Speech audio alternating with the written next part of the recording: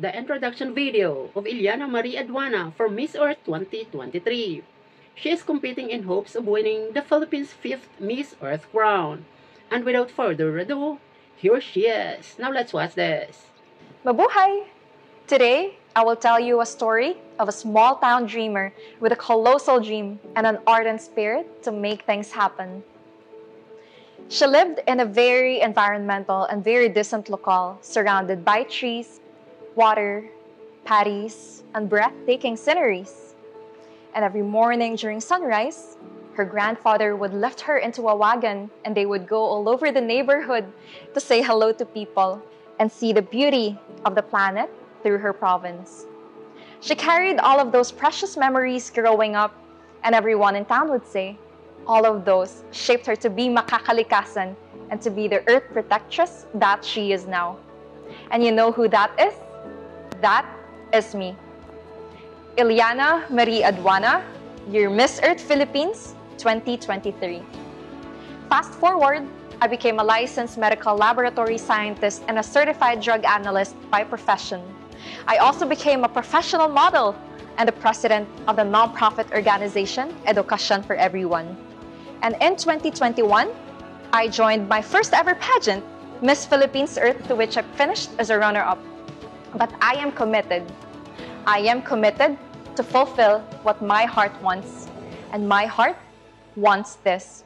That is why this year I joined again and I became the 23rd Earth Queen of the Philippines. And I told myself that not everyone would be given the platform and the privilege to be looked up to and to be considered a role model. That is why I am only living life now with so much commitment, passion, and purpose.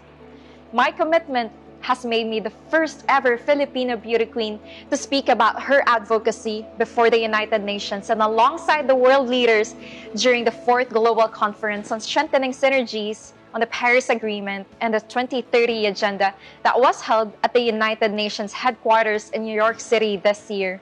And my passion, solidified with purpose, has allowed me to travel to all 17 regions of my beautiful country, the Philippines, to conduct the 17 community outreaches in line with the 17 United Nations Sustainable Development Goals. And because of that, I was recognized in the entire Asia as the Young Woman of Influence and an eco-focused beauty humanitarian icon of the year, for being the first ever Filipino beauty queen to ever do such in her reign.